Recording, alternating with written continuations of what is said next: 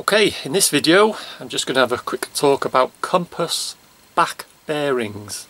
Now, back bearings have quite a few good uses, but I'm not going to go into it in this video. I have talked about it before in another video. In this video I'm just going to explain how to get a back bearing.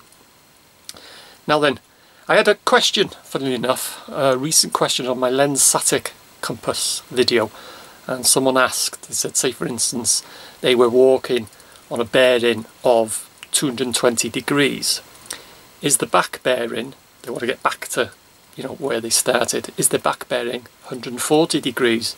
Because 360 degree on a compass housing less 220 degrees is 140. Is that my back bearing? Well, no, it's not. To get a back bearing, if you march in, we'll say we'll use that 220 degree. Well, firstly, I'll say whatever bearing that you are walking on, if it's less than 180 degrees, to get a back bearing, you add 180 degrees. And if your bearing that you're marching on is more than 180 degrees, then you subtract 180 degrees. So, for instance, we'll use that bearing, 220 degrees, so you're marching on that, and you want to get your back bearing. Well, 220 degrees less, because it's more, 220 degrees is more than 180 degrees, so you subtract 180 degrees. So 220 less 180 is 40. It's 40 degrees, so that's your back bearing. And we'll say, for instance, you were marching on 40 degree, that's your original bearing.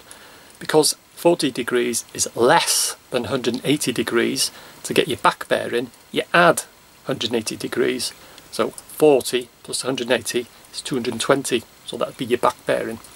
Now, someone is bound to ask, well, what if I'm marching on a bearing, actual bearing of 180 degrees? Do I subtract 180 or add 180? Doesn't matter, you can do either, because 0 on a compass housing, 0 and 360 degrees is the same. So that's it. Hope that's helped to get your back bearing. Like I said, I have got another video which just goes into a bit of detail of exactly what you would use a back bearing for. So anyway, hope that helps, and if you want to see more videos of all aspects of land navigation, map work, everything like that, check out my playlist Land Navigation. Cheers.